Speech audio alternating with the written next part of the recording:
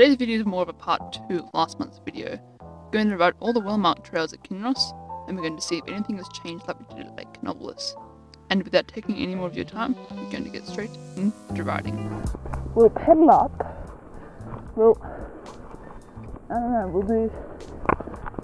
Pretty much, we're only going to ride certain trails though here.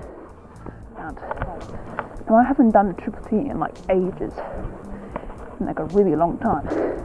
So I don't often do this trail. It's very, I don't know actually.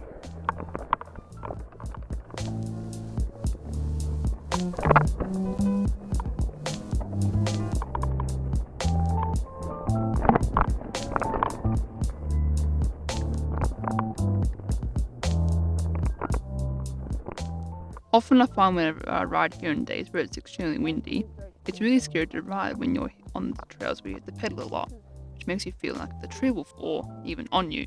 So today's a special treat because I haven't ridden Triple T in a long time.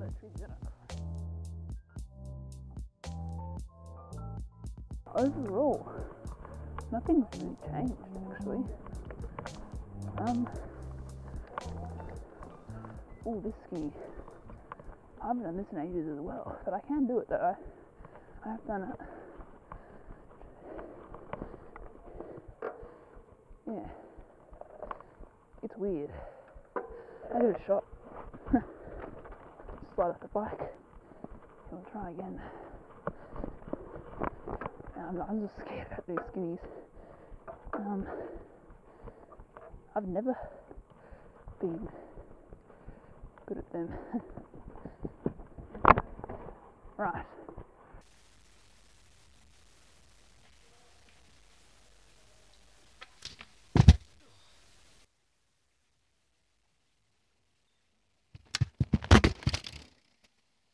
Well, I must say, that didn't go as planned.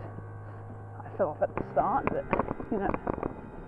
Whenever I ride skinnies that have a bad entrance like the one I just rode, I always have a hard time getting onto them, but once I'm on it's usually okay. But if they were built properly and by professionals, like on Mount Frome in Canada, they'd be really easy to ride, because I feel that I'm decent enough with my skills with skinnies. Now unfortunately I had a crash last week where I was riding along a 4-wheel drive track, and I went off a ledge type thing, and since it had rained heat 2 days before, the ground was extremely soft and the terrain didn't help either. But the most unfortunate part was that I wasn't filming, so that was annoying, but life goes on.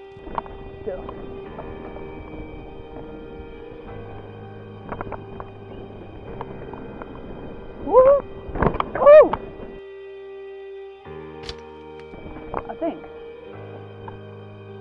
Sketchy. Huh. Oh, that was a bit weird. That was good. That was had a bit of a whip to it. You know, turn by like, whoo.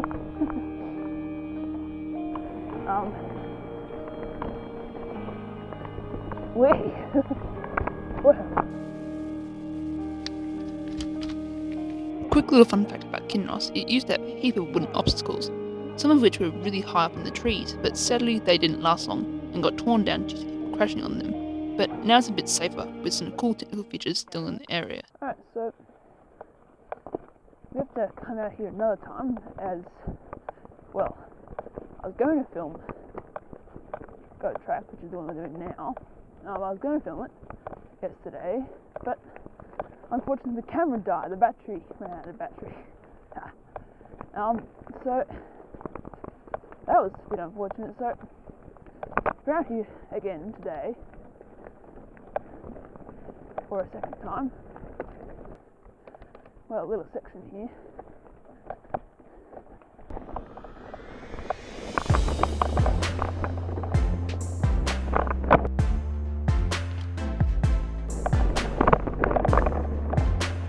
The trails that I didn't show in the video that were still well marked are trails that I haven't changed in the slightest bit, and if they haven't changed like Brown Hornet, but are still small and fast, I may decide to still include them. Here we go, this is a interesting little feature. First time I attempted it, took me a few tries to do, then I got it. Yeah, it's okay. It's an interesting rock face. which I didn't take the right line for. Right, so, we have to come out here another time as, well, I was going to film Go Track, which is the one we're doing now. I was going to film it yesterday, but unfortunately the camera died, the battery ran out of battery. So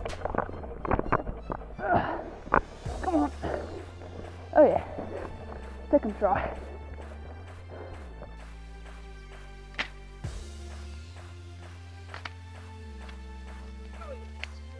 Okay, well, that's that.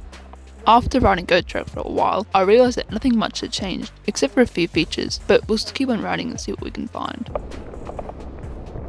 Oh yeah, oh yeah.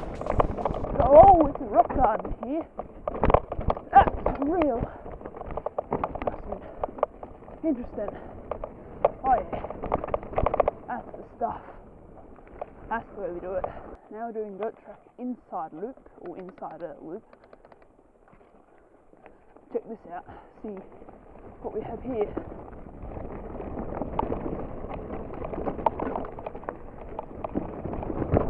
Woo! That was quite nasty. Woo! That was quite the tricky descent there.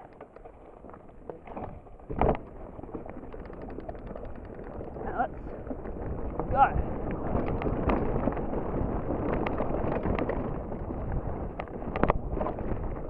Woo! That's beeline. We don't do beelines. Beelines are wuss. Oh. Oh yeah. That's a little bit of a tricky section. Haha.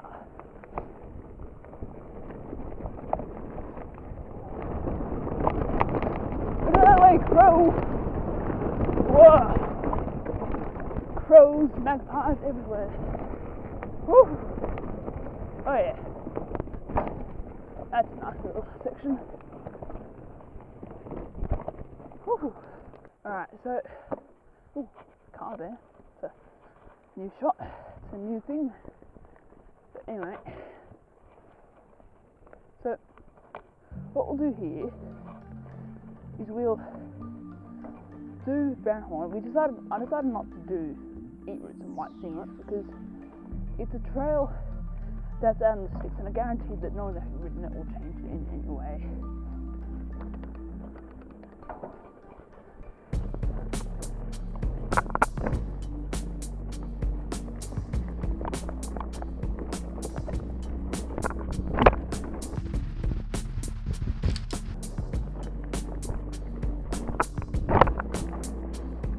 Okay.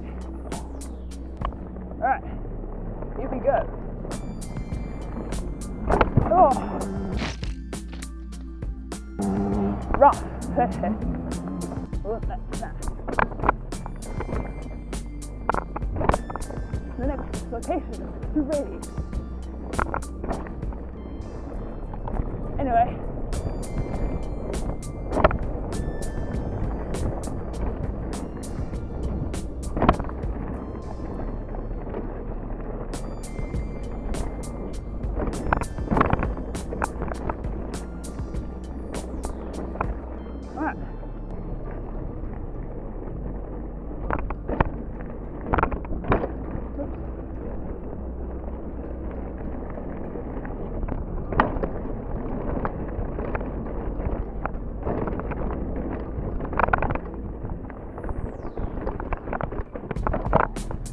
That's all wood.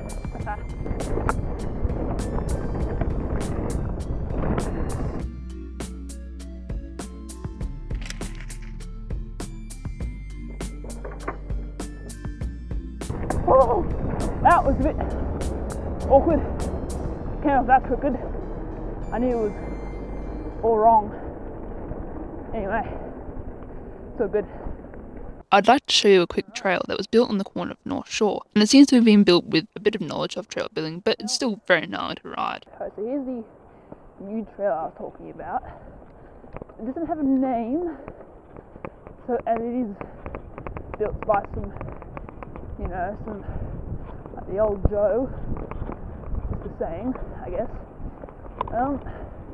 It's kind of cool, though, because they did put some rocks to some good use.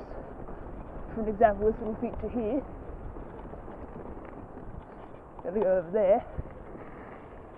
There did some work to it. Last time that little roll over there, you couldn't ride it because you gotta hit your chain ring. Ah, tree. So that there is a skinny. That you can ride down that, but not today.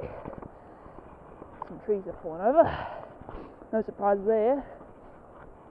Because back at home, a few days about last week or so, last Saturday, there was a huge downpour of rain, and my dam back at home has filled up entirely. Pretty much it's now full. And it's quite a big dam as well. I might show you in the video that I'm making, where I showcase my new trails, and more backyard trails, I guess. So you can either go down there on the skinny, or you can either go down that, or go just down there. Way, don't like that. Alright. I would like to thank you so much if you made it all the way to the end of the video. I'm trying so hard to keep these videos 10 minutes or less, and that's the optimal time I'd like my videos to be.